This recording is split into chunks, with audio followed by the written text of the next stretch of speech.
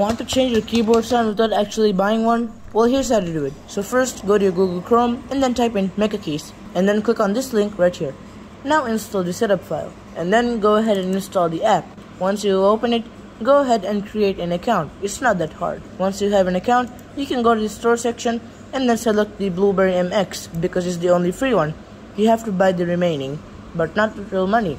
All you need is keycaps, which you can get by going to the Achievements tab and then completing all these achievements. And you can also test the sounds for 30 seconds straight. This app is very great and